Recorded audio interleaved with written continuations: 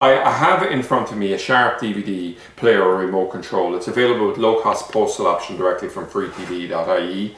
The idea of this is that it's compatible with over 95% of Sharp DVD players that are on the market, and all the key functionality will be encompassed within this remote control. There's two options of how you're going to program it. You can do it with the brand codes. A step-by-step guide is given on the product page on the freetv.ie, but basically you set it into programming mode, enter the various codes that are listed on the user manual, which we can just see here, which lists for this product. The codes are also available on the freetv.ie website, and when you find a code that works, you simply stop and save the settings.